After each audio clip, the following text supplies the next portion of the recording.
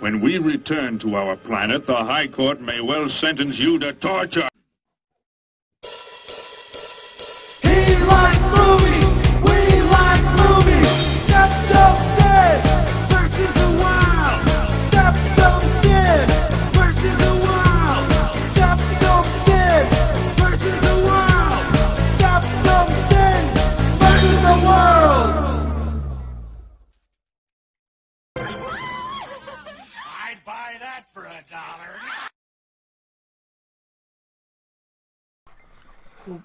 Well, hey, it is the last Vlogcast for 2018. Yes. So all of you fellow gamers, fellow movie lovers, fellow lovers of physical media and all the media beyond, enjoy the show. And he's not even drunk yet. No. This is early on. Of course, it should post by this evening. But hopefully you will be able to enjoy the New Year's countdown with us as we go into the next Vlogcast. I like how you adjust the camera even though no one's actually going to be...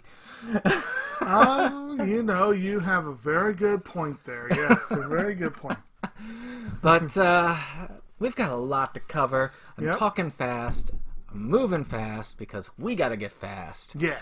We got a lot to cover. So why don't we go ahead and talk about what we have been doing over the lately. Okay. It's been a couple of weeks since we did one of these, and in which time, of course, Christmas happened. So that's a big thing. Yeah, yes it did. I don't really have a lot of watching. Matter of fact, I've got no watching. No watching. Oh. Just watched. Well, Lots of watched. I have multiple watchings in different states of being. Oh, yeah. just go through your continuing, your starting, your all that. Do it all. Now, the started watching is closely related to one of the finished watching, so I'll go ahead and do that. I have started watching the second series, Heartthrob, in the franchise Love, Chunibyo, and Other Delusions. It is a fun series. Gone beyond me now. It is a fun series. I'm probably going to hold off until I finish Heartthrob to do a in-depth analysis. But the basic gist of it is you have this guy, Yuta, who in middle school, he was a full-blown Chunibyo, which, if you're not familiar, Chunibyo is sometimes translated as 8th grader syndrome or middle school syndrome or whatever. Basically, people who have some issue facing reality, they have, to put it bluntly, overactive imaginations. And he went by the moniker Dark Flame Master. And when he started high school, he wanted nothing more in the world than to never hear that name again. Only to find his upstairs neighbor is a full-blown Chunibyo herself. Her name is Rika Takanashi, and she goes by their name, the Wicked Lord Shingen. And things happen. They end up assembling an assortment of kooks who are in some way, shape, or form related to the process of Chunibyo. It's a fun series. It's really beautifully animated. It was a KyoAni production. Really cool. Heartthrob is so far is more of the same. From what I've heard, it very much is more of the same, which actually was supposedly it. The series saw some progression in season 1 and kind of stalled after that, but yeah, the only thing I've heard about the second season, and I need to get into it, is that people were frustrated. They were hoping for a lot more progress in the romantic relationship between the leads, which apparently looked like it was going somewhere, but of course does like any anime. Yes, and that was particularly a complaint about the movie Take On Me, which came out recently. But anyway, that's pretty much as far as my started watching. That covers that. I guess I'll go ahead and mention the started reading as well. I read the first volume in the Rebirth series of Teen Titans, and it included one of my favorite moments yet in any of the Rebirth series. The Unfortunately, the Robin in this Teen Titans is Damian Wayne. Fucking little bastard. But because it's Damian Wayne, Ra's al Ghul and the League of Assassins are featured prominently in this story arc, where the Demon's Fist trainees like Damian, who are wished to become part of the League, each target an individual and fan out looking for them. Damian knows who the targets are and assembles them, and they are the Titans. And the one who is, for various reasons, things turn out differently, and Ra's gets very pissed.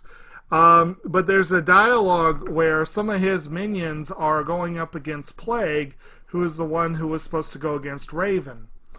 And Raven does her thing, and the guy disappears. And Plague's like, "Did you banish him to some hellish dimension?" And Raven's like, "Close. I teleported him to a McDonald's restroom in Kansas." I like that. I thought that was amusing. But, yeah, and the other thing I've started reading, there is no way to talk about this without acknowledging that it is a political football. But I have started Bob Woodward's book, Fear, Trump in the White House. And it's very interesting. It's very informative. Yeah, we'll leave it at that. Oh, well, I actually have a reading. Yeah. Nothing started, but something that I have actually started, been reading, which I've been continuing K on. I want to read that. And theoretically, I have had one started. Yeah. I forgot about it, because I've been continuing my Fallout 4 play. Yeah. Which I finished the Far Harbor DLC, which is kind of cool. You're on this foggy island, and it's radioactive fog, and you gotta work towards trying to help all these factions get along with each other, or destroy them, whichever you want to go with. Oh, yeah. And I ended up trying to bring them all together this time instead of destroying them. The first time, I just killed everybody. As I want to do in Fallout.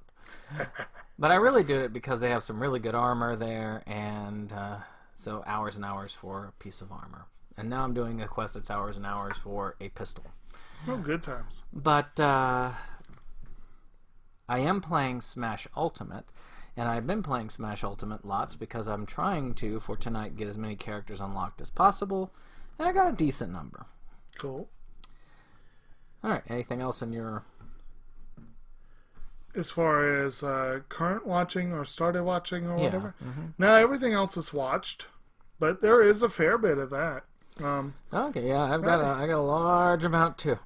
Now, one that I know you could have actually put on watching, actually. I did, and I'll just go ahead and mention this. I did finish off Gravity Falls Season 1 finally. Yes, I don't know why I forgot about that. Had some good times. It is a good show. It's a fun show. I enjoy it. I'm looking forward to Season 2. And as far as the ongoing, I have done some more with the shows I'm ongoing, CSI, Friends.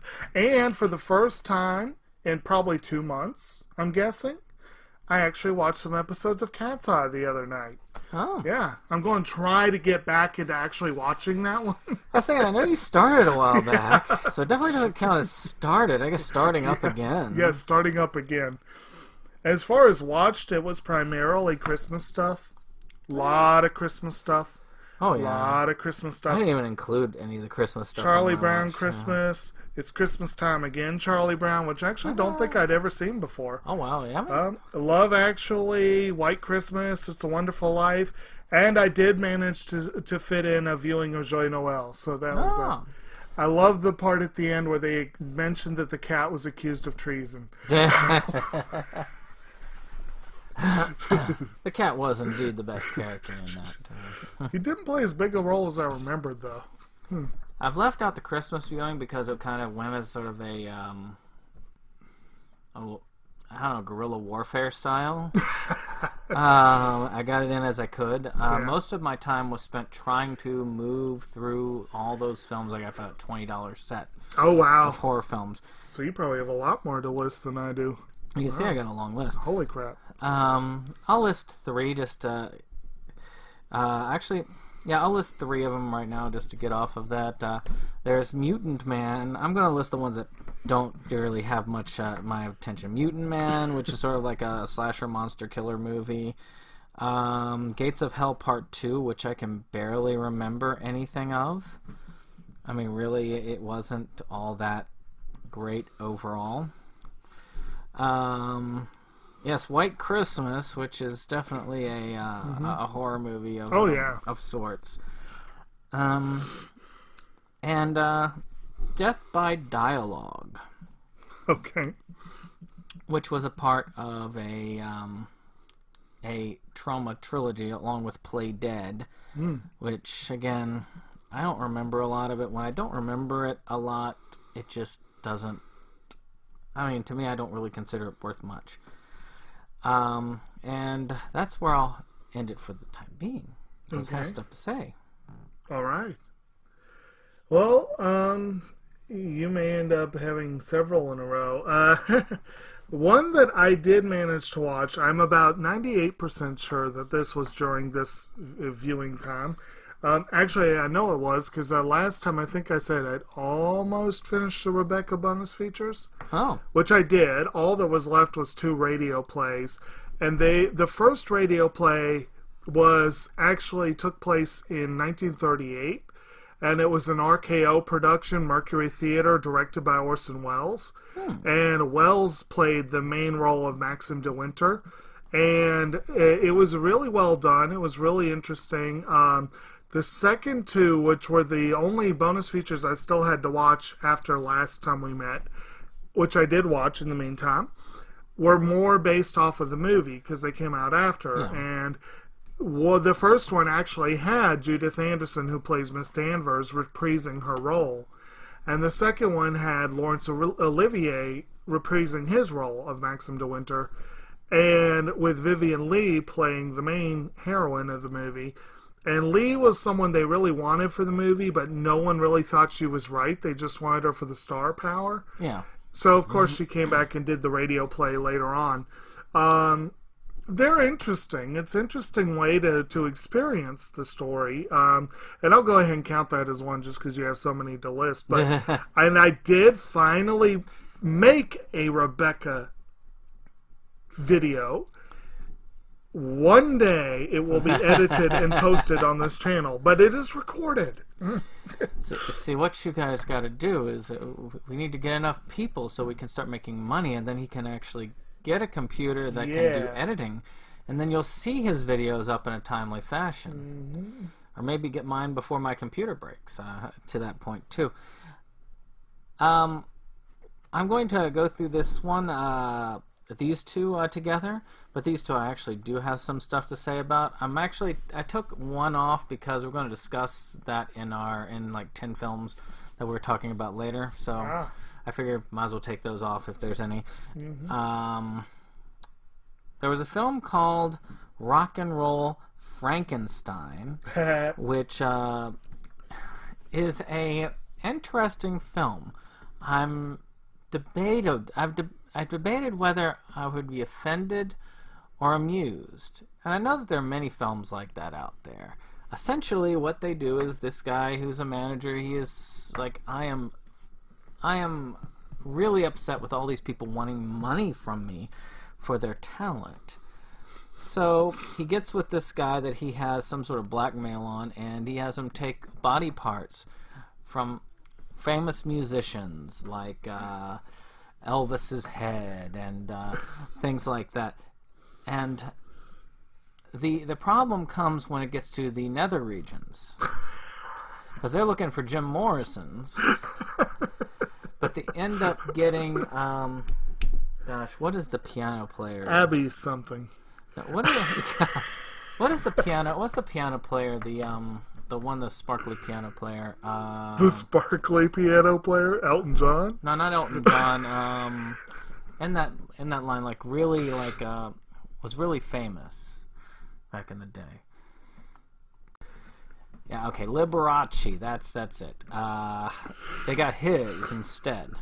So he learns to do really well and gets really famous, but he has this conflicting nature with all these other ones like Desires going up against a very empowered mutant Liberace thing.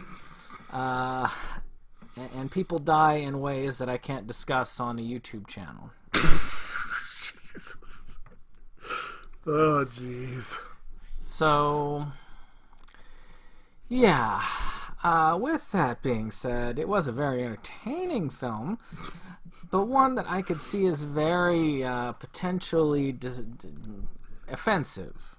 You think? In many ways. They actually have to fight it at the end. Yes. But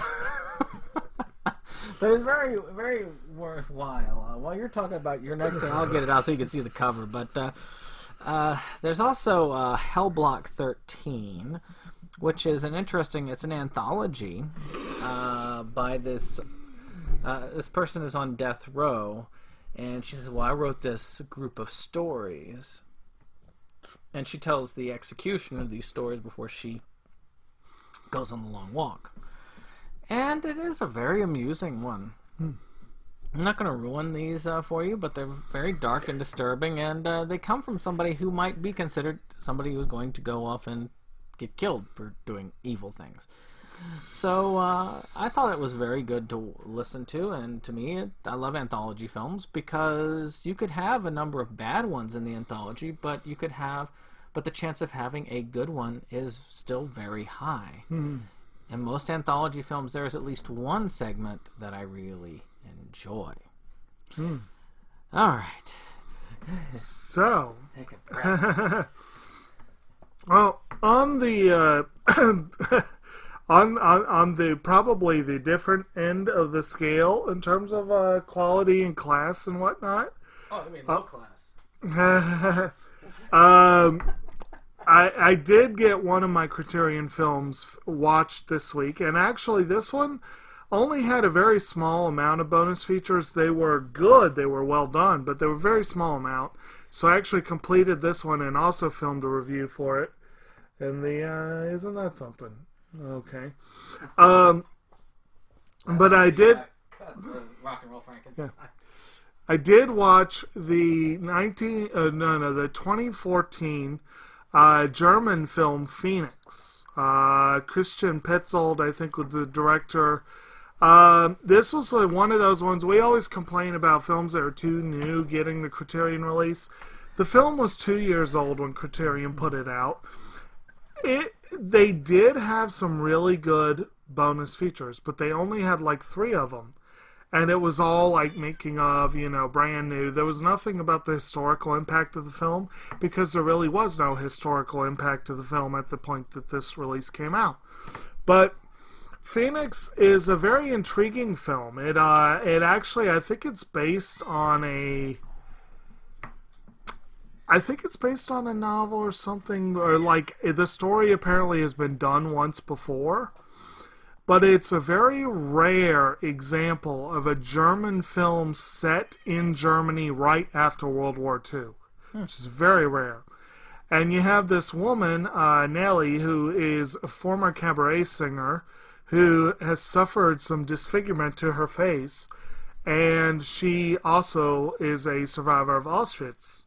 And she returns to Germany looking for her husband, who the person who is with her is like, no, don't bother with him. He's an ass. He's the one who turned you in. And she's like, he divorced you. You don't want to go back to this guy. And she does anyway, because, what's she going to do? This is the 40s. Yeah. She didn't know any better. She finds him, and he doesn't recognize her. She's had facial reconstruction surgery. Most people who look at her know who she is. This guy looks at her and is like, you look like my wife, but he's so convinced that she's gone, it doesn't click for him. So he ends up enlisting her in some weird Hitchcockian plot that she goes along with because she loves him so much, where he's trying to get her to pose as herself to get her inheritance, which is sizable. And she goes along with it. And it's very noirish. It's very colorful for a noir, but it's very noirish. It does have a Hitchcockian feel. It's a really interesting movie, but there's some weird stuff that happens. And I don't want to go into it because that can spoil it. But I will say the ending is pretty awesome when you think about it. But at the time I saw it, I was very disappointed. Because I wanted it to go one way, and it goes in a different way. And the ending, it also seems very abrupt until you really think about it. So it's artsy, let's put it that way. I could see why the film was chosen for Criterion. And it's not a bad film. It's worth watching, but be prepared that it will not end the way you probably expect it to. So now here's one that came with the set and was one of the ones that caught my eye, other than the trauma stuff, and that's Evil Tunes, which is out of print. And the guy who came in here, he was for this. He wanted to do a horror movie in the vein of Roger Rabbit, where you had the cartoons interacting with live action. And so essentially, it's one of those where a group of people find an evil book, they read from said evil book, evil comes to destroy them. How Evil Deadish. And the creature is a sort of cartoon, but you only see it as a cartoon at the beginning and at the end. So to me, I don't really feel like they got the whole of it, because most of the movie, the creature's possessing someone. It was okay. It was not the greatest horror film I've seen. Matter of fact, nowhere near the greatest. But considering the difference in potential importance, this one's somewhat important to the horror community, especially those who like B-horror, but otherwise not really important to the art community. Though one could say, argument-wise, that B-horror movies are art, and those that follow them are people who love art. In their own way. In their own way. So, I will leave it at that. I will come back with my next one. Okay. I gotta remember what it was about. Well, the last one I'm going to talk about is one I revisited the other night. I don't think there was anything else from the last couple weeks. I know on Christmas Eve, my brother and I started watching Willy Wonka, but we only saw about 20 minutes or so of it. I've seen it before. It's a classic, you know. But the one that I did revisit a couple nights ago was I did get to watch my copy of Ant-Man and the Wasp. And Ant-Man and the Wasp is a very fun movie. It's very good. If you've seen the first one, the second one is kind of the same but more. And in some ways that's really good, and in some ways not as much. The villains, such as they are not quite as compelling as... I thought Corey Stoll did a wonderful job as a villain in the first one. He total nut job. But the daughter is hilarious in the second one. She's absolutely hilarious. And overall, it's really well done. It's really good. It's the other Marvel film this year. It's kind of sad, but it really is. But that kind of tells you something. If they're able to have a movie like this, it's this good. That's the other one. You know, there you go. So, I got a lot more to cover, but I'll try and cover it as briefly as I can. I watched a Kubrick film that we talked about and discussed, one that he does not like very much. I need to see this one. And this film is called Killer's Kiss. It is out of print. And I got this MGM DVD of this relatively cheaply. Y'all may see it in pickups one of these days. And it is a film noir. It's one of his first. It is not his first. I think it's his second film. And it's about this boxer who gets involved with this woman who is under a mob boss. And he's spending most of this film to try and protect her from the mob boss. There are a few things that I thought were interesting and Kubrick-ish, such as the scene with the mannequins. And the boxing scene was one of the few that I remembered. But for some reason, a lot of film noirs just go over me. I don't know. I get bored, and I zone out. And this was no difference. I mean, Heat was like that for me too. I kept zoning out. I remember Heat was about like water or something. Not to mention, I remember I put him to sleep with Chinatown. Yeah. Was Chinatown the one about water? Yeah. Chinatown was the one That was the one water. about water. So, again, I don't know what it is. The film noirs had that way of doing it to me. I'm still looking for that one, I guess. The one that's like going, yes, that's the great one. Then we go into a trilogy, which is a trauma trilogy. Apparently there are 7 of these trilogy sets. I'm not going out collecting them. But there are 3, and they're interesting. I will go least interesting to most interesting. The least interesting was Zombie Island Massacre. Essentially, a bunch of people go to this island to vacation, and these people, they do the old school zombies. The Haitian-style zombies? Right. Which is an interesting take. You don't see a lot of those type of zombies in zombie films, so that's interesting. But the rest of the plot was very Scooby-Doo-ish, including the reveal at the end. Is that sort of like, I would have gotten away with it too if it weren't for you meddling kids. You meddling kids. The next one that was interesting was Bloodhook. Bloodhook is just a strange concept, and I love strange concept movies. This movie is about an individual who is a killer. Certain things just drive him off the deep end, no pun intended. And he gets his fishing rod, and he has a human allure on it. So he uses the fishing rod, and he fishes for humans. And he kills... Okay. Yeah. What does he use as a lure? It just looks like a big old buoy that he throws out. So he ends up killing people with the fishing rod, and then, keeping them in storage like you would fish. I could see like they had like $100 bill or something on there. Some of the parts would be difficult for you to see because there are some like where he takes the... where you would take and you gild them. If you've done how fish, you gild them, you do that, and you put them on the line together. He does that with the people. But other than that, it's still not that bad overall. And it was very entertaining. But the most entertaining was Blades. It takes place on a golf course. And these people are being chopped up. And nobody knows who the killer is. And if you want... I will give you take 20 seconds and I will and you'll miss the spoiler, but this is just too good. It's a killer lawnmower. Yes. Nothing behind it. It's possessed. So kind of like the lawnmower in Frankenhooker. So next up on my list is something called Mommy's Epitaph, which is very, very disturbing.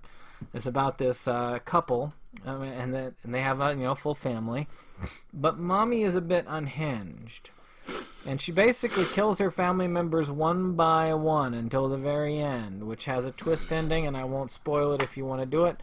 But I keep thinking throughout, it's like, when is she gonna get her darned comeuppance? Why are they coddling this woman? But they are. I said I'd leave out the holiday stuff, so I'm going to leave that out. One day your uppance will come.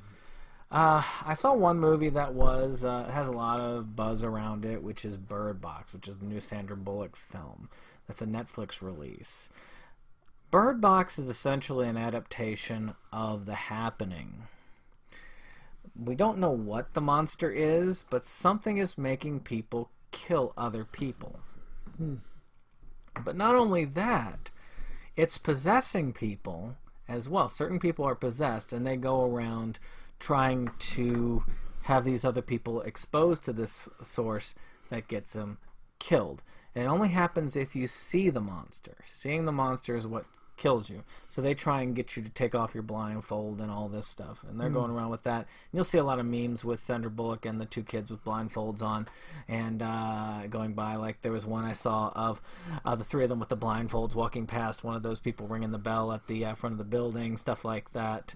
One with her in a Ninja Turtle mask. And in general, I'm sure we'll see more and more of that. It's got mixed thoughts. Some people hated it. Some people loved it. I thought it was okay. It definitely had. It was definitely better than The Happening, but that's not a high bar, now is it?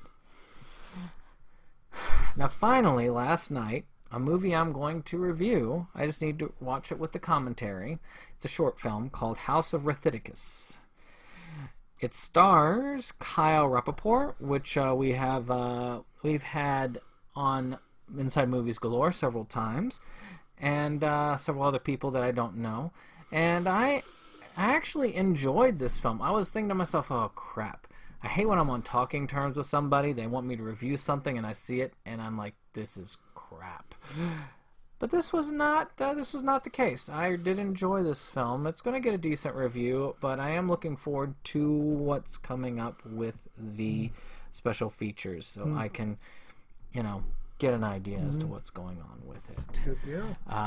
That one's about like a possessed mask. That's also sort of an Evil Dead-ish type thing, read an evil book. But this one possesses these masks which turn into monsters. There's one scene I think is really good. It was a dream scene where it actually legitimately has a slight scare to it. And I don't scare easy. And Kyle was really good at acting. When you see him in his YouTube channel, and you actually see him act, he's able to portray himself very differently, and that tells me that he does have a lot of skill. So if you haven't checked it out, go on Amazon, get a copy. How would you say that one is as far as gore? No, not for you. They did a really good job with the special effects. That's going to be a very, for what they're doing. I mean, this is like student level, right, like budget wise. So what they did with this is very good. Very good. So, but I know you wanted to talk about some of the deaths. We haven't really had time to do standalones, so we'll probably start giving out like significant ones here. Yeah, it seems that channel, the video series. That's what I was trying to say. That video series may be no more, but we want to continue doing certain shout outs, and there were two that have happened within the last couple days that definitely needed note. There have been several since we last did deaths. Unfortunately, I don't think we may have mentioned Bernardo Buttalucci and some of the others, but two that I definitely want to mention. Don Lusk passed away a few days ago. He was 105. My God. An American animator. He basically was Disney. In-house animation was with Disney for about just over 20 years, I think. He worked on, among other things, Pinocchio, Fantasia, Bambi, Cinderella, Alice in Wonderland, Peter Pan, Lady and the Tramp, Sleeping Beauty, 101 Dalmatians, and yes, Song of the South. Say what you will, but Song of the South was significant. Well, yeah. In its time. Oh, and actually there was another live-action hybrid that he worked on that has been totally forgotten in the passage of time. I can't even remember the title offhand.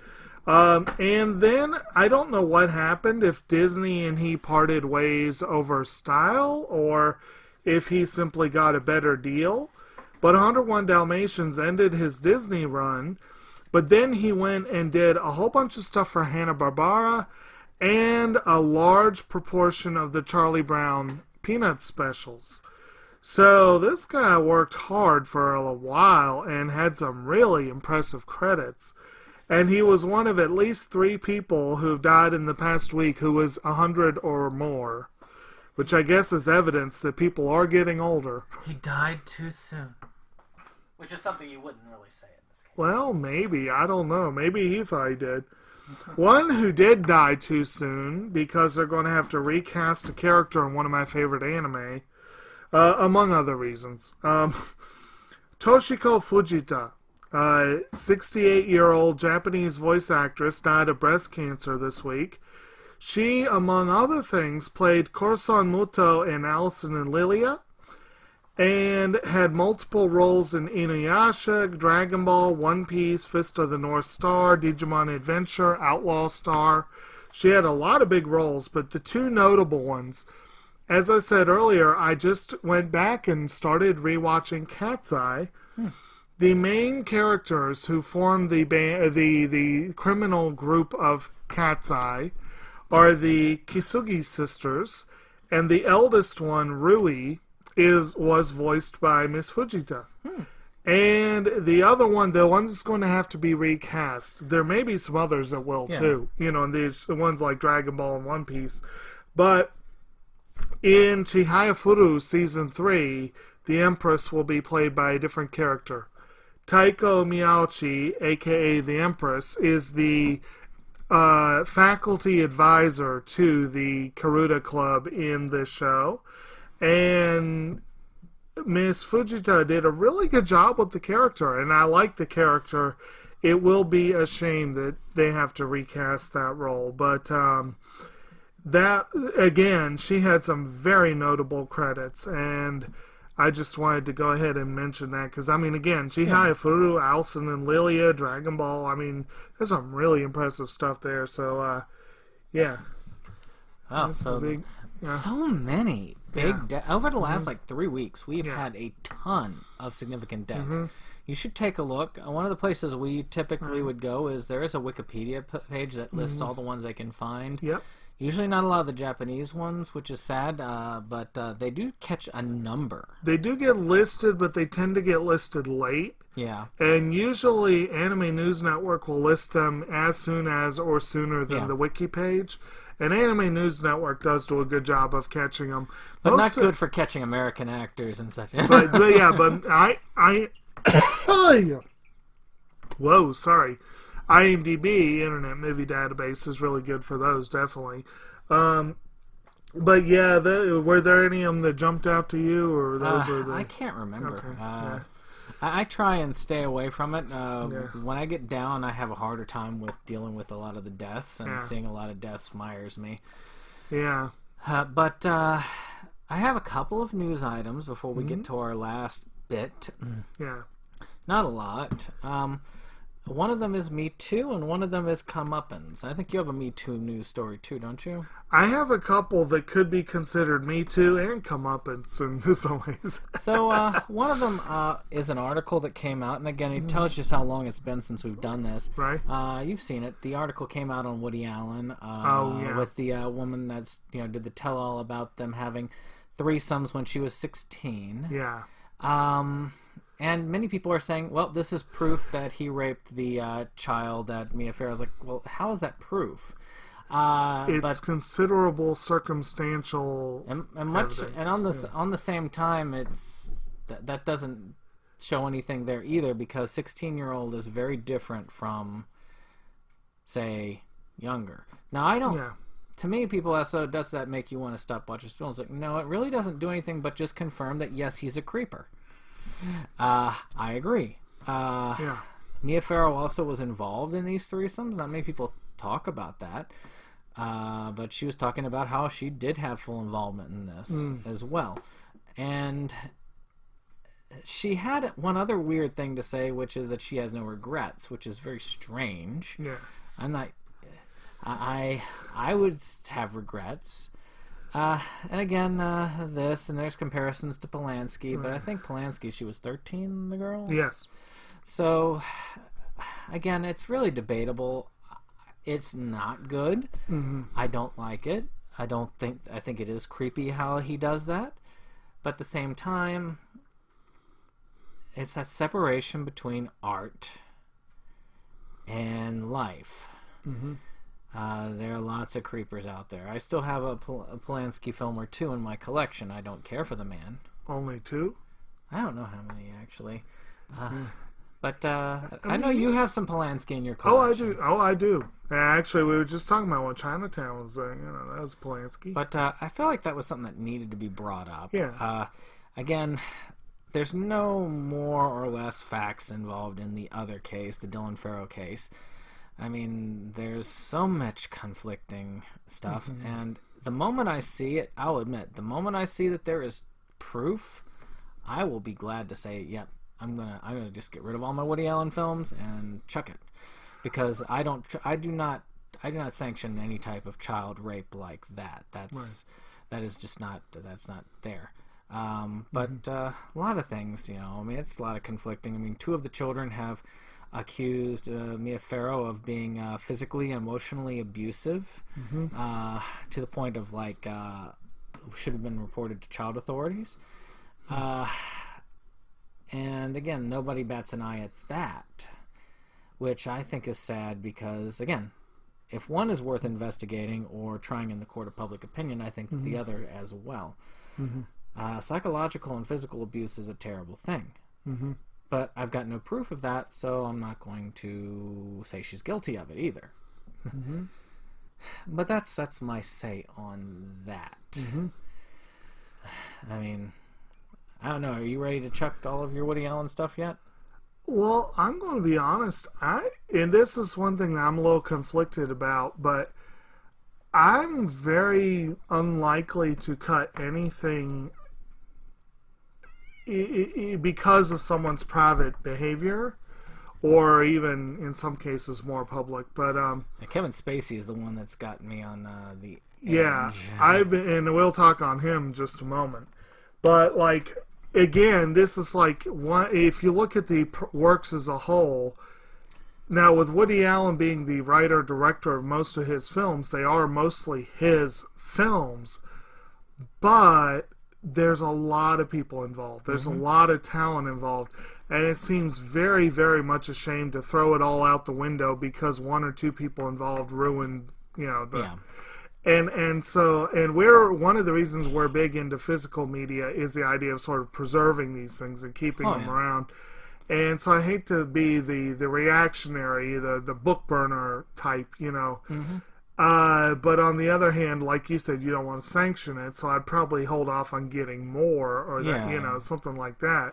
And it's similar with Spacey. I'm very conflicted about getting anything he's involved in. Yeah. But I'm not likely to throw out what I already have. I mean, a good example, Song of the South. We were talking about that just earlier. There are films, and to me, I don't see any reason why Song of the South can't be re-released. If Birth of a Friggin' Nation... Yeah, how many releases has that had? Has had multiple releases and remasterings. Yeah. Birth of a Nation was an important film. It showed a lot of talent. It wasn't a good film. It was a nasty film. Right. But again, well, Disney wants to pretend that Walt Disney was a good guy. Disney wants to pretend that they've never done bad, and that way they can be judgmental. But there's a good example. It is well known that Walt Disney was not a saint. Oh God, no. Not remotely. But at any rate, speaking of people who are not saints, 2 of the people who were ensnared by the Me Too movement have really, really shot themselves in the foot this week. And Kevin Spacey was one of them. If you have not seen that video, you got to watch that video. Oh my God, he essentially played Frank Underwood, his character from House of Cards. He doesn't say it explicitly, but he essentially did. He just out of nowhere, he posted this video of him preparing a Christmas dinner or something as Underwood. And it's well done. It's well acted. He does, but the thing is, the things he is saying, given what he was accused of, given the fact that within hours of the video being posted, a criminal indictment came down for him. Yeah. Oh my God, this was like professional suicide of the highest order. I don't know if he did it on purpose or not, but he has committed professional suicide. I don't think he will ever work again at this point. Or at least not in anything that's going to... Yeah. Because his last film just... His last film made about $100 and some at the box office. 600, I think, was the total.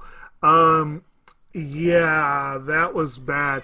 And then almost as bad, this morning I read that Louis C.K. is still out hitting the stage and said some very inappropriate things, that given the fact that he still needs to do damage control big time, he probably shouldn't be diving into these particular waters right now. Yeah. Louis C.K. is just in a tenuous position. Yeah. I'm surprised at how much he has put himself back out. Yeah. And there is a level of forgiveness that he has gotten, but He's squandering it. he's squandering it. Yes. And that's just kind of weird. Because he did some really sick, messed up stuff. And let's not discount that. He did some things that no one should do. He made people incredibly uncomfortable. He really, really, really crossed the line with some people. But if you look at overall personality and everything, Spacey just comes off like a douchebag at this point. But CK he always seemed like such a nice guy, you know? He just was a little bit of a pervert who didn't know how to control himself. A little bit? Yeah. Yeah. But if you look at that, he had room for image control No. and he is just completely ruining that possibility. I mean, this is the thing. To me, if they are guilty of this stuff, I think they should either go to jail or I think they should career spin. Kevin Spacey does not deserve to keep up with his career at the point that he's at now. No. Louis C.K., I don't know what's wrong with you. And the thing of it is, they're both so talented, and it's Bill too Cosby bad. deserves to be in jail. Yeah. I mean, to me, that's how it is, and I agree. If Woody Allen is nailed and they've got definitive proof, I'll be the first in line to say he belongs in jail. Yeah. Now, I agree. Burning physical media or burning something because it doesn't meet the present day's narrative or getting rid of it, that is not the way to do it. You learn from this stuff. Yeah. There are still good things, and there are many people who've worked on a lot of these films. Yeah. Look at the credits list. Does it say let's say K-Pax, give me an example of one I really liked with Kevin Spacey. When you saw the credits roll by, did it say Kevin Spacey and then that was it? That was the end? It'd be a very short credit sequence. It would be. But it's not. It's like lots and lots of people. So, and in a way, it's good to see how these people are and how they present and what good has been accomplished. Bill Cosby. The Cosby Show, I still have a copy of it, even though he's a monster. I mean, I'm sorry, but he's been found guilty of all of that. Yeah. But at the same time, I cannot deny the importance that show has had on many people. Mm-hmm. And that is something. Yep, something. So it really is when you got art. If it's just one artist, it's real easy to deal, but you've got so many people involved in the film industry. Right. But Schadenfreude news. Soulja Boy is back. When we last talked... Again? Yes, when we last talked about Soulja Boy, he had put up all of these clone consoles with ripped games, you know, like Super Mario Brothers and all of that, and he was selling them. And he was, you know, strutting his stuff, saying he's making millions of dollars on these things, and he's going to start his own e-gaming team and all this stuff. And, of course, these people, YouTubers and such like myself, hammer him, say, you know, that's illegal. Nintendo ain't going to sit by and let you peddle their stuff without getting a piece of the pie. And he's like, y'all nerds ain't nothing but bundles of sticks. That's what he called nerds. Which you'd think that he's trying to present himself as a gamer, you wouldn't want to, you know, insult the people that... presents himself like Ogre out of the Nerds movies. And then on top of that, he says, Nintendo ain't got nothing on me. I ain't afraid of Nintendo. Well, apparently Nintendo decided, oh, you're going to be afraid. You're going to be very afraid. Oddly enough, he has moved to Dubai recently. Interesting move. All of those game consoles have disappeared off of his store. And if you look up the Soldier Gaming website that he put up, it redirects to Nintendo. Now, Nintendo has a peculiar way of trolling those that they have taken down legally. They seize their websites, and they redirect them to their own website. So that tells me Nintendo has been taking action. We just haven't heard about it yet. And they threatened as much publicly. So I know they did. And my guess is that Nintendo has already started the takedown. And I'm sure Soldier Boy's a little bit afraid. Now, I don't have a lot of sympathy for a man who makes fun of those of us, gamers, nerds, whatnot. But I don't want him to do jail time. I just want him to understand that you can't get away with doing stupid stuff like this. There was potential. One of the things he was looking at was this thing called the Fuse. That was the new one. The Soldier Game Fuse. Well, this was a Chinese console that was built around the time that China was legalizing consoles, and they were trying to get into the market. It's a fairly decent power. It's about the same power level as a Switch, and has wireless charging, which is kind of cool. The always online aesthetic is kind of iffy, especially if you decide to leave it at the Chinese servers, which would go down every 5 minutes over here. But at the same time, the system had potential that he could legitimately make it into the market. If he re-outfitted it, had a couple adjustments made to it, made it so it was doable by American standards, I think he could have legitimately entered the market. But no. He's got to sell these ones that has all the Super Nintendo games on it and do it publicly and then call out Nintendo. Don't call out Nintendo.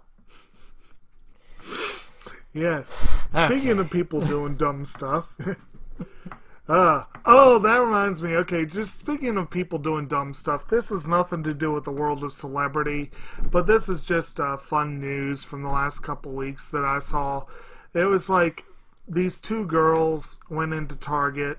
I don't know if you heard this or not. These two girls went into Target and decided to steal a whole bunch of stuff. But there was a cop, I don't remember what they called the program, but it was something like Cops and Tots or something. Like these cops had taken these local underprivileged children to Target, and they had a certain amount of budget, and they were buying Christmas presents for the kids. So the Target was full of cops. And the girls had actually gone up to the cops and complimented them for what they were doing, and then tried to walk out the store with a cart full of stolen merchandise. It's like, wow. Don't. But my last news item, we'll end on a really good note. I'm happy about this. I'm very happy about this. I'm disappointed I did not get to see this film yet, and I probably will not before the Oscars. Not that it has a shot in hell of getting a nomination. But Shout Factory has announced that they will be releasing the film Liz and the Bluebird in March. This is cool. The reason why this is awesome and why this is newsworthy is Liz and the Bluebird is the first of 2 films based on the Sound Euphonium franchise. And Sound Euphonium has been released here in the States by Pony Canyon, which means it's expensive as hell. So the idea that they let Shout release the movies is awesome.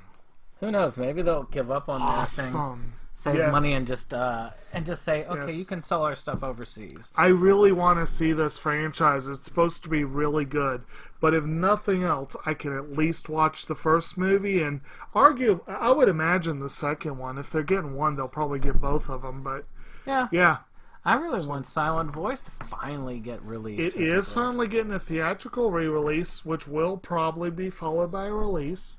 Yeah, but we'll hopefully. see. Well, we can hope. See. We can hope. Actually, no, the theatrical release, isn't that like in 2 weeks? It's not very long from now. Oh, I need to find out when that is. So let's. So we thought we would end this with.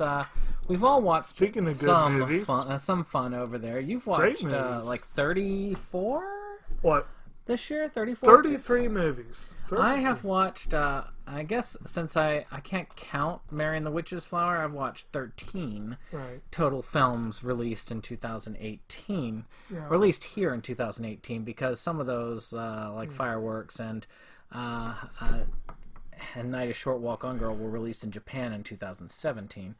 They were, weren't they? Yep, but they were released here in 2018, and that's really what counts. Mary and the Witch's Flower got its proper release here last year, but it was released limitedly the year before to qualify for Oscar, and So we got together and we picked out 10 films that we just thought would be fun to talk about as a reflection of the year. And since there's only 3 on the list that you've seen that I haven't, why don't we go over those first? Okay.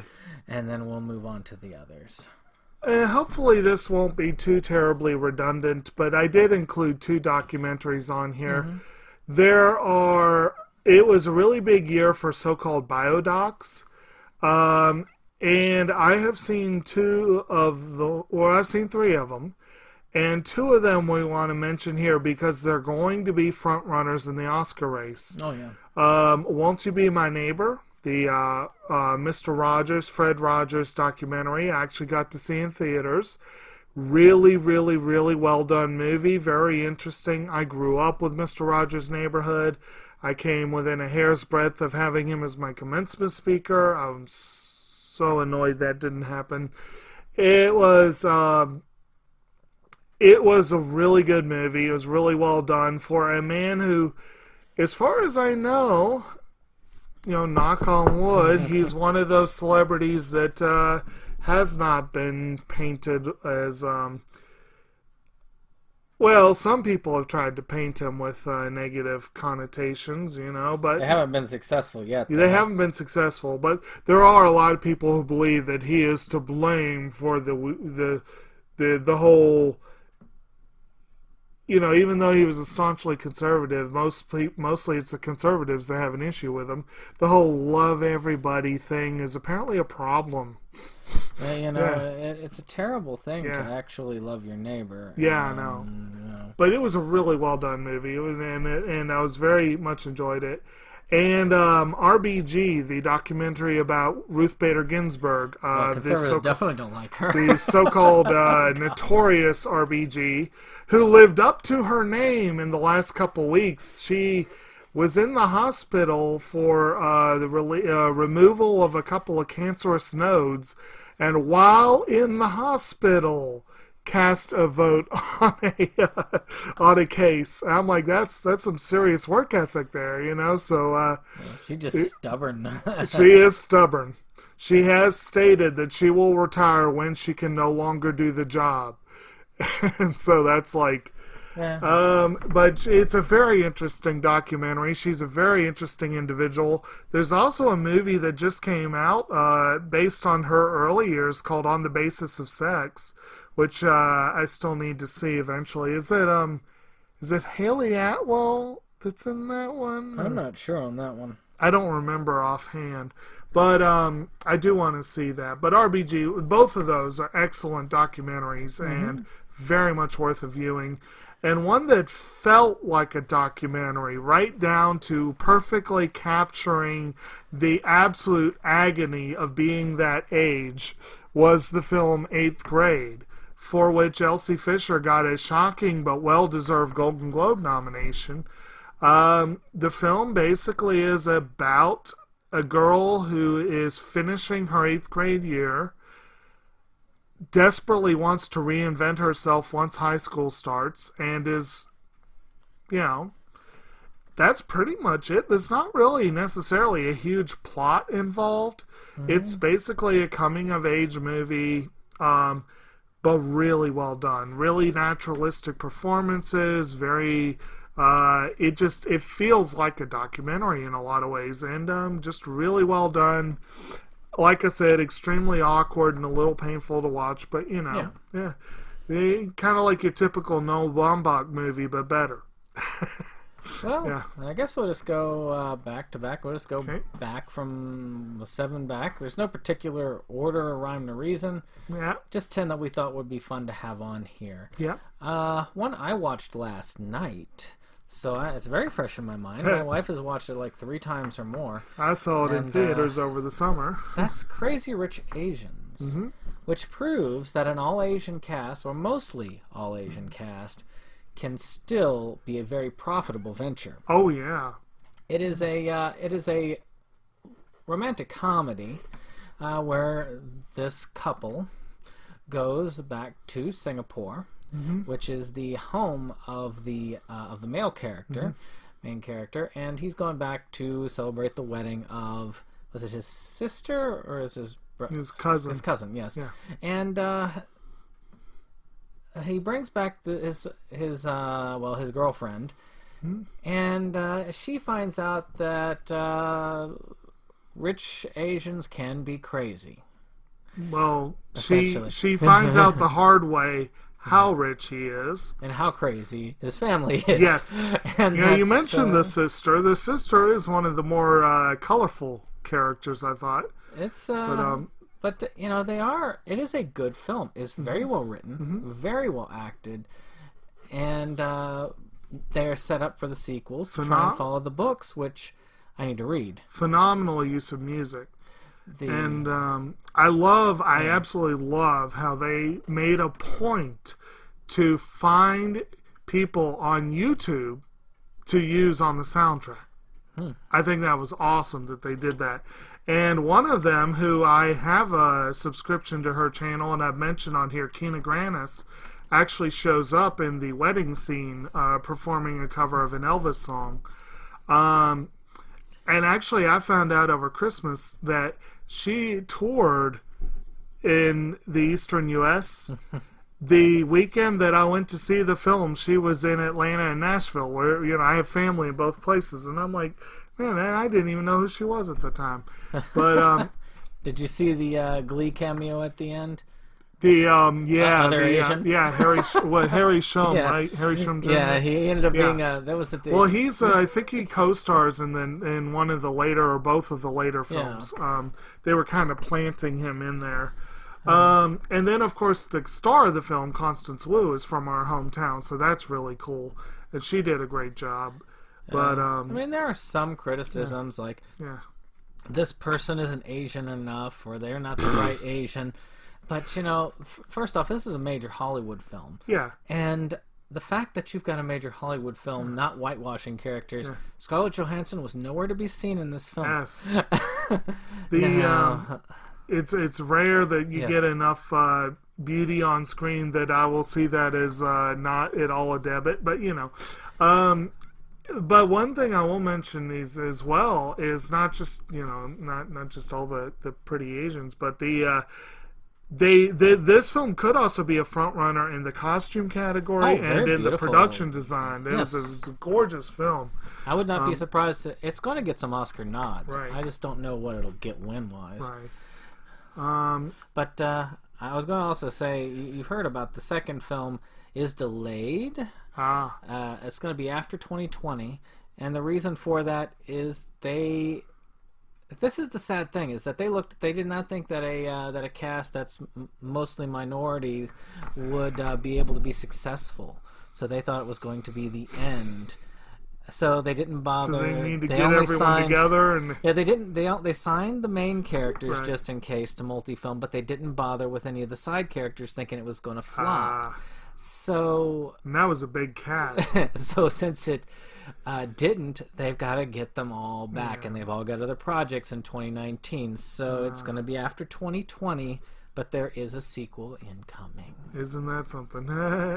Well, and they billed it as the first Asian-led American production since Joy Luck Club.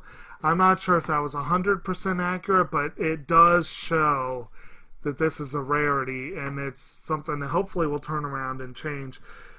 Speaking of overlooked stuff involving Asians, this was a banner year for anime, I think. And we had some really interesting ones. And two of them actually have a chance at Oscar love. And one of them is a film by Masaki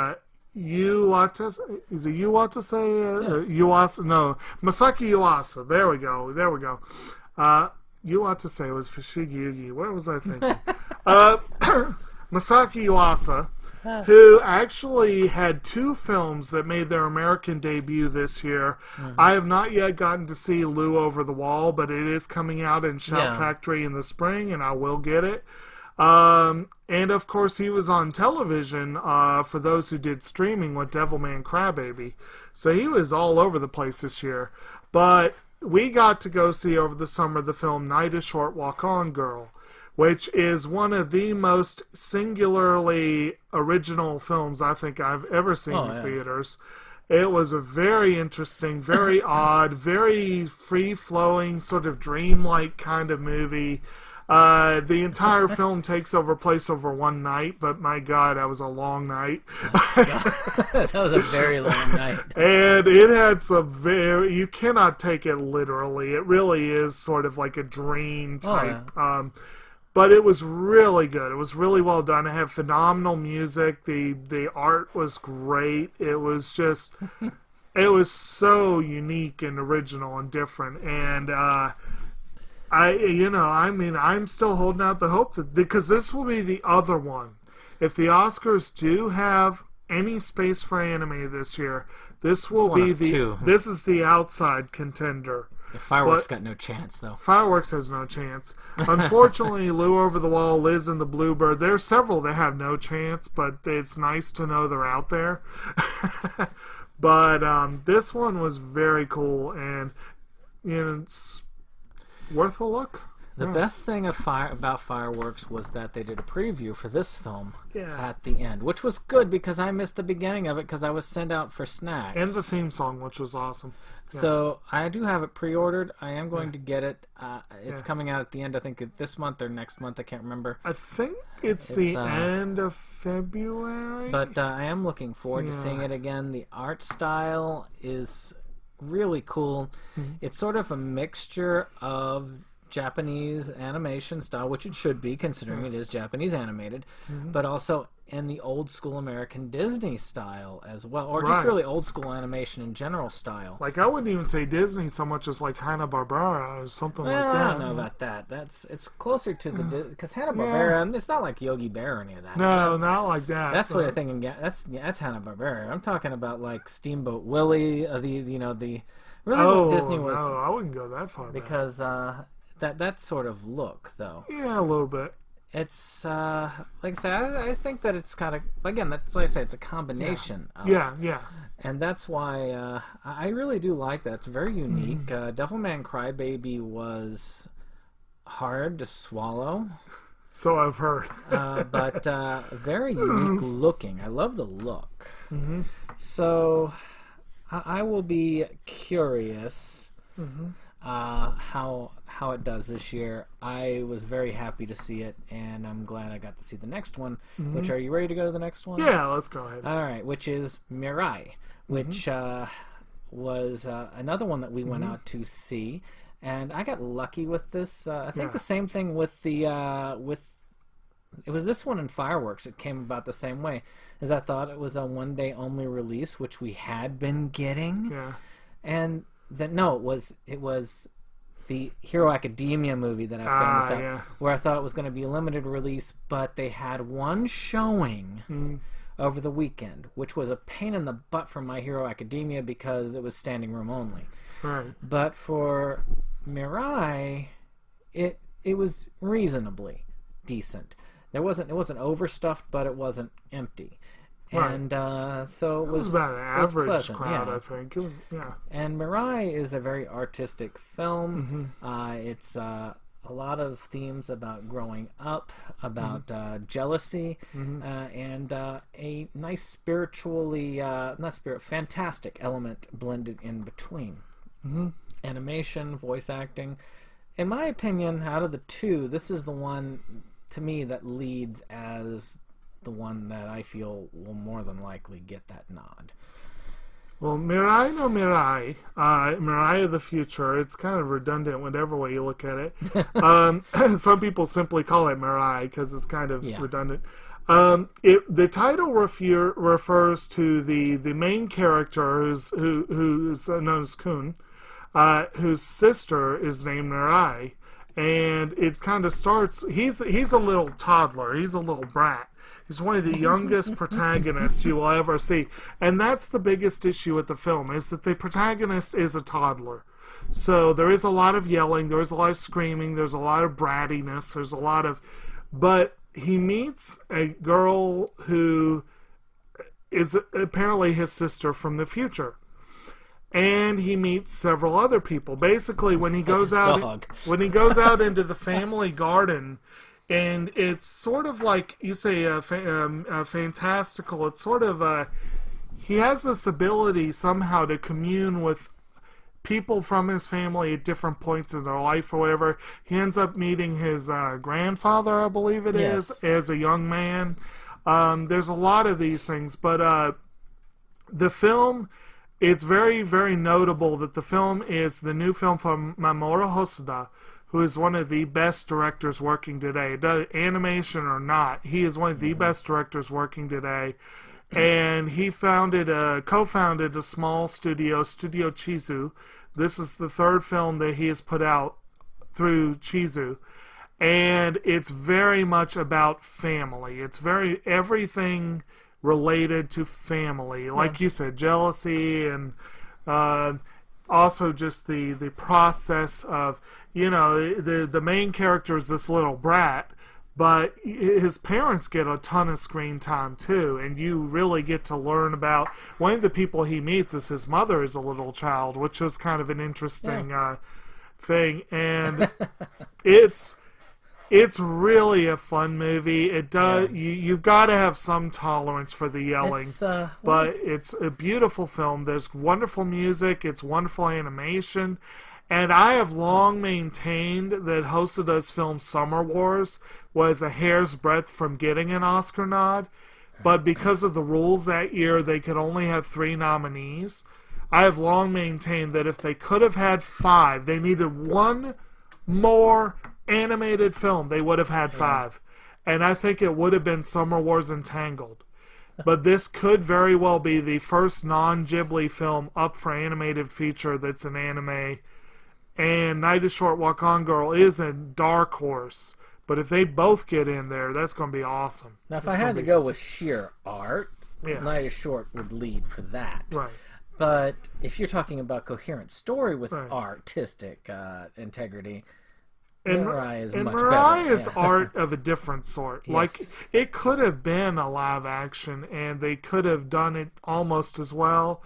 Not as well, but, Night is Short probably just wouldn't have worked in live action. There's no way you could do that live action. Maybe Terry Gilliam could pull it off. Yeah, Terry Gilliam maybe. But I think that's some news from the last couple weeks. He actually has an official distribution planned for The Man Who Killed Don Quixote. Woo! Yes. Because I knew that was in rights heck because that one guy was like, "No, you can't do it." Yeah. So we won't know until it happens. But oh man, poor Terry Gilliam. But to me, I think they're 3 for 3 in that studio. Yeah. And because I've liked everything I've seen by it, I still have yet to see Wolf Children. I believe that's right. Wolf Children and The Boy and the Beast were the other two from and then of course, and then I've seen Summer Wars, which was prior, and that was also an excellent film. And The Girl Leapt Through Time. Yes. And now, of course, a bit of trivia that I wonder if you know what his first feature was. What was that? It was a One Piece movie. Oh, really? I probably have it. Which movie was it? I think it was like number 6. I don't think it's... No. See, they haven't released them all. They haven't released them all. They kind of just like randomly thrown the dice. Like, let's see, which one do it? Number 8. So okay. The next one that we have from this year is Incredibles 2. And that's the one that's going to win the category. I mean, it's going to win. But that doesn't mean nothing else will be. I'm thinking Mirai, Incredibles, Ralph Breaks the Internet, Spider-Man Into the Spider-Verse. Maybe Isle of Dogs. In either Night is Short, Walk On Girl or Isle of Dogs will get the other. Isle of Dogs has a good chance. But I want to see Spider-Verse. I've heard so much about it. People are raving about it. Absolutely raving about it. I think that if there's one that has a chance at beating Incredibles 2, it is Into the Spider-Verse. It could. It's just, it's got that much of a... We're talking about minority leads. Right. I really want to see that. Right. But Incredibles is good. Incredibles is really good. They have said, Brad Bird and the other people involved said they wanted to wait until they had a story worth making, which is why they had 14-year wait. Now, a lot of people, I believe you included, have said that, well, they just did the same story from the first go-around. I think they mixed it up a little bit, but I think with 14 years they could have gone a little more original. It's a rehash. In some ways, but not entirely. But I do think this is a series that begged for a series. Yeah. And this is definitely a worthwhile continuation of the story. You can definitely tell the improvements in animation since the first one came out, but it doesn't look so radically different that you don't want to put them side by side. It is a wonderfully fun movie, very enjoyable. I've always loved The Incredibles. That was always one of my favorites. I've always thought The Incredibles should have a TV series, like an That'd be animated good. series. You wouldn't even have to do a computer. You could do like a basic hand-drawn style for it. You know Disney's going to do that on their streaming service. Yeah, eventually. And I think that would be fine if it's written well. Yeah. I do feel that for the time that they had, they pulled a Toy Story. And I always considered Toy Story 1 through 3 as the same story shuffled. And they brilliantly shuffle it. Because they take the same story and make it seem like a new story. And I think that's a great thing. It takes a lot of skill. But it's still the same story. And Toy Story 4, I guarantee you, it will be the identical story to 1, 2, and 3, just slightly different to make it look different, and it'll probably win an award. But I don't know. It's up against Frozen 2. Both of those are coming out next year. So Frozen was well done, but I just don't know. Disney does not do well with its sequels. But let's see. Oh, yeah. Okay. I guess one dark note on Incredibles 2, it'll probably be one of the last times you see John Lasseter's name up on the screen. Oh, yeah, he left it, didn't he? Yeah. But, oh well. Number 3. One that I believe should get a lot of Oscar love. One I saw in theaters, and I do not regret seeing this in theaters. I fought to see it in theaters. I wish I could have. And it was well worth every minute, and that's Black Klansman. I have a love-hate with Spike Lee's films. Traditionally, I feel like they're a bit preachy, and, well, maybe more than a bit. I think Spike Lee has a love-hate relationship with Spike Lee films. But this one was very different. I felt like it was one of those films that could really grab your audience. It really held it, and there are other Spike Lee films that do that, but not quite in the same way this did. It had a lot of humor to it. It was based off of a true story of an individual from the police who one of the first African American police officers in that force, and he joined the Klan in order to infiltrate the Klan. That's the essential of it, and it is a great film. It does poke fun at the current administration, so again, if this was any other type of administration, I'd say you should watch it anyway, but there's sort of almost, I don't know, a love for it, so I can't really say that this would be there. There's that, I can't take any criticism of this person type feel. But if you can, if you can look back and say, okay, I get that, that's funny. This is a great film. Very well done, excellent acting. I'm hoping that the lead here does get a nod at least. I hope that we get nods in most places. I think it's adapted screenplay, or is it original? I think it's adapted. Yes, I believe so. I believe the main character or the main guy, Ron, what's his name? I think he wrote a book based on his experience, and that was the basis for it, if I remember correctly. Now the ending though was all Spike Lee. Well, yeah, that ending was all there, and they even dedicated it to the girl who died in the Charlottesville, and that's fairly close to us. A lot of us. We had to go around. I was traveling around Charlottesville at that time. Really? Because I was trying to do a trip home. Oh. And going home, I have to go around Charlottesville when I go back to visit family. And there were a lot of, my mother-in-law letting us know, like, y'all be careful. Yeah. And there's a reason to be careful with that. Yeah. It's, so... It is a very poignant tale. Mm-hmm. And like you said, a lot of humor and good really, humor. really solid performances. John David Washington, right, is the main character's name, and then Adam Driver, of course, is the guy who's like he joins the Klan over the phone. Yes. Driver plays him in person, which he's a character that has some issues too, because he's Jewish, and the Klan traditionally are not big fans of Jews either. And there's one particular guy who keeps trying to trip him up and keeps just keeps at it and keeps at it and keeps at it. And of course you have Topher Grace as David Duke, and he does a really good job. David Duke didn't think so. You would, well... David Duke was actually on the record of not liking this film at all, and wonder saying that his portrayal was bad. I wonder why. I can't imagine. I can't imagine. Oh yeah, if you're a fan of David Duke, then you probably don't want to see this either. Yeah. So at any rate, you got the biggest one, one of the biggest ones of the year. Yeah, well, one of them. You got the other one.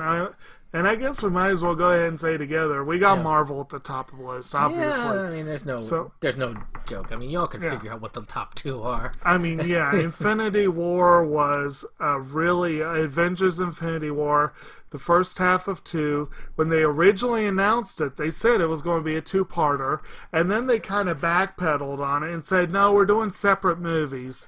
And then everyone went to see it and said, wait, what the hell, man? And it's like, well, it's the first half of the movie. And it's like, okay, y'all really dropped the ball on your branding here, on your messaging here. It's like, but Infinity War is the first half. Endgame comes out in a couple of months, and that's going to be the end of the first big part of Marvel cinema. Yeah, I think you're going to see a lot of actors retiring their roles and new actors taking on those roles or different versions of them. Not so coincidentally, about the same time that Fox is coming into the fold. But at any rate, it is the reason I harp on that is if you somehow have not yet seen the film, be prepared for a cliffhanger. Oh, yeah. Be prepared for a cliffhanger. It actually strikes me. I mean, the reaction to the ending of this tells me a lot about who watches this. It shows me Marvel movies are not for necessarily people who love comic books. The comic crowd knew what to expect. So many people saw this that have never even heard of the Infinity Gauntlet comic. Yeah, I mean, most of us who've read the comics are like, yeah, I know it's coming. Yeah. And they did change it dramatically. And I will say this. They changed the simple change of Thanos' goals and his motivations. Well, they changed Thanos almost entirely. They changed him almost entirely, but it was all for the better. Oh, yeah. He was a wonderful villain. The Thanos in the comics was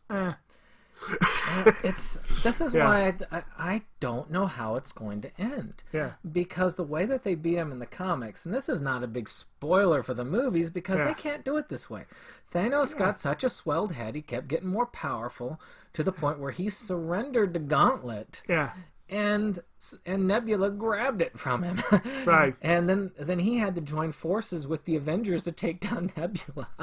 And not only that, but if I recall correctly, I do believe that certain of the individuals who went poof in the movie were actively involved in the initial fix.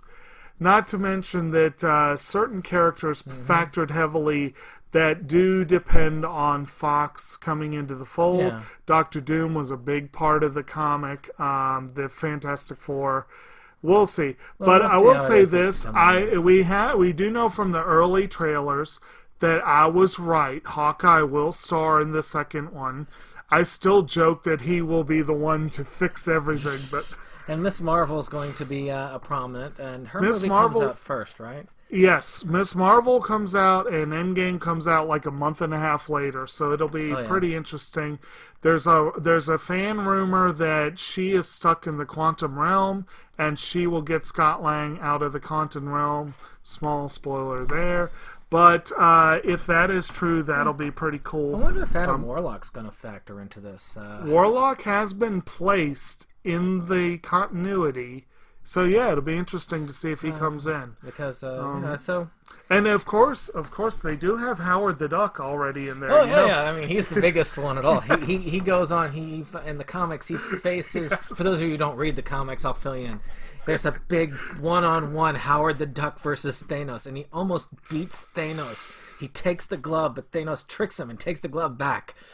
And that's how it really plays out. Actually, it's funny you say that because he is friends with Squirrel Girl, and she has taken down some pretty big people. Yeah, well, Dazzler took down Galactus. Yeah, well, so did Squirrel Girl. Yeah.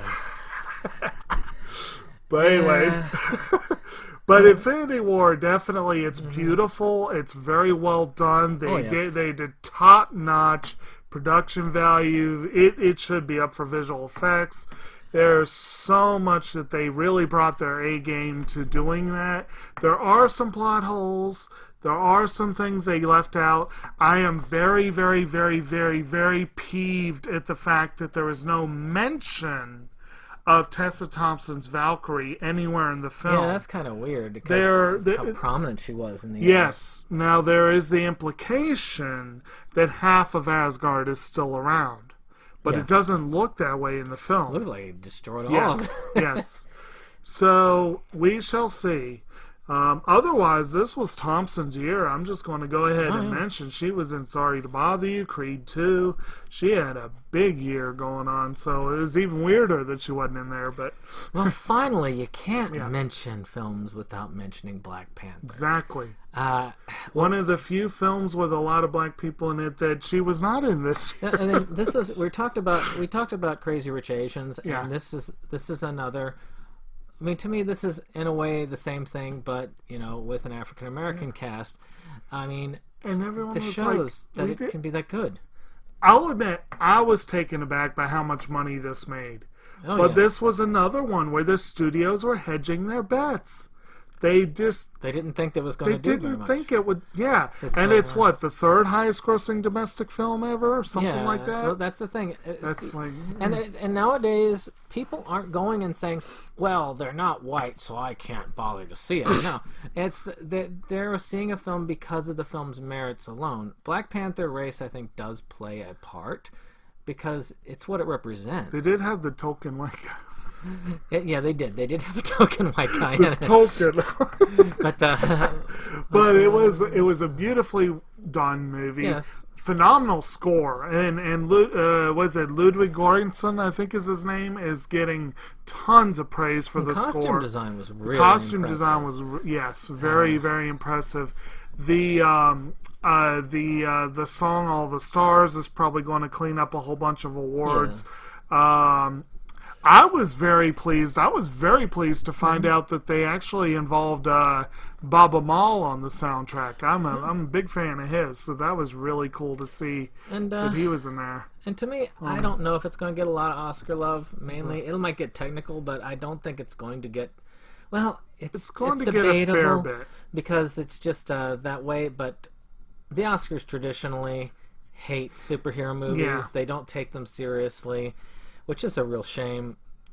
I'm just waiting. I'm just praying for But to see the nominations, and we'll see them dominated by Black Panther, Crazy Rich Asians, Mirai of the Future, Night is Short, Walk On Girl. We're going to see, what are we going to see that's really off the beaten path for them? This is Into the Spider-Verse, and we're going to see all these Ant-Man and the Wasp going to sneak in there with a couple things. And then, let's not forget horror. We haven't really done horror here, but this was a big year for horror. We got A Quiet Place, and we got Halloween. Box even with that, and, yeah. It's going to be interesting how it goes this time. With Black Panther, they tried. You could tell that they were trying to segregate it out. Kind of interesting we use segregation with Black Panther, but yeah, they tried to segregate it to an award that they made specifically for it. Oh, jeez, the popular, jeez, they backpedaled on this so fast. They backpedaled on it because that was just kind of... We do need a few more Oscar categories, but we don't need that one. That was a stupid idea. It was their way of saying we don't want to nominate it because we're too snobby. But this way we can nominate it for something and not nominate it. Sort of like how they created the animated feature. Is so we can nominate films that we don't want to nominate, and we can still keep our snobby integrity. Yeah. Well, okay. Well, let's look just real quick at some of the possible categories. Vocal acting. Isle of Dogs would be a wonderful contender for that. You know, Incredibles 2, Into the Spider-Verse, from what I've heard. Mirai of the Future, probably. You got the use of music in film. Night is Short, Walk On Girl, my God. Crazy Rich Asians, Black Panther, Infinity War, Ant-Man, all of those phenomenal use of music. Blank Klansman was pretty darn good with the use of music. You know, there's so many. 8th Grade was good with the use of music. Then you get... what were some of the other ones that I'd like to see? That musical. What was it? The best arranged score? What was No. Okay, I'm drawing a blank for some reason. I'd like the cameo role would be another interesting one, but But anyway, that's enough of that for now. I'm not looking forward to the changes because I mean they're going to shorten it. They're going to leave out categories. You're going to have to look online to find out who wins. They're not telecasting everything anymore. That's stupid. You're going to have to look online to find out who wins stuff because they're going to do some of the awards during the commercials. Yeah, no, that's just not right. So we got to do research to see out where they're updating that live, or maybe there's a live feed that we can hook onto. There probably will be a live feed, and it'll probably be just like before, where if you're not in certain cities or paying for a service... Yeah, our cable went out. Yeah. On the Oscar night. Oh, yeah. That does. Let's hope it doesn't this time. Yeah. But it just does. But Black Panther, to me, Black Panther is not about the movie itself. The movie as a whole is a solid film. The CG is probably the weakest point of it. Like that fight at the end. And it's not bad. It's not bad, but But if you compare it to like Infinity War. Yeah. I mean, if you were to put those two up, like Best CG, Infinity War versus Black Panther in the award, Infinity War would get it, no doubt. I feel like that if they had taken the movie more seriously, any of these little quirks would have been ironed out, and it would be like, and it would be nearly a perfect superhero film. And again, though, it's about what it represents. I mean, this is something that shows that yes. It's the story, not who your lead is. That's important. And we've seen a lot of prominent women take on this story. Wonder Woman last year was a kick-butt film, and you didn't need any male lead. Right, and actually that's one of the things we're looking forward to with Captain Marvel, which will be the first Marvel film led by a female. Ant-Man and the Wasp was the first one with a female in the title, and I would say Hope, it's still more Scott Lang's story than Hope Van Dyne, but they are pretty close in screen time. She gets a lot more screen time for sure, by far, than she did the first movie. And she does get to kick ass and take names, which she didn't really do too much first go around. And there may be a Black Widow movie still in the works. And then, let's not forget, one of the reasons I really want to see Into the Spider-Verse is Spider-Woman, a.k.a. Spider-Gwen, who is an alternate reality version of Gwen Stacy. I have read the Spider-Gwen comics up to a point, and they're pretty flippin' awesome. She is a great character. This world, Spider-Woman is her mentor, and she flips back and forth between dimensions and whatever. But I actually, a patron at the library actually was raving about the film, and I told him how much I wanted to see Spider-Gwen, and he's like, yeah, she was great. And I was like, yeah, the comics are so great. And he's like, you have the comics? I was like, yeah. And he's like, he immediately went to check them out. And it's like, but Miles Morales is a fun character too. And you're talking about, diversity and whatever. They do have several different people in the Spider-Verse. Oh, yes. And people are raving about this version of Peter Parker, but they're also thrilled that they're getting to see these alternate characters as well. And I can't wait to see Gwen Stacy on the screen in this role. Yeah, I do think that if anybody can kick Pixar off their throne, I used to say Pixar has a lock, but Cars proved that Pixar cannot hold the lock, or sometimes even get nominated. But that's the thing, though. Pixar can be taken down. Oh, they can. Incredibles 2. They're already guaranteed a slot for Toy Story 4. Yeah, I mean, Incredibles 2 is probably going to be the winner. It's everybody else is going to be David versus Goliath on it because it is a mainstream Pixar film. This is not Cars 2. This is not Cars 3. This is not even Cars. This is currently. I need to double check Incredibles 2. But currently, there's only about 4 films from the year that are on IMDb's top 250.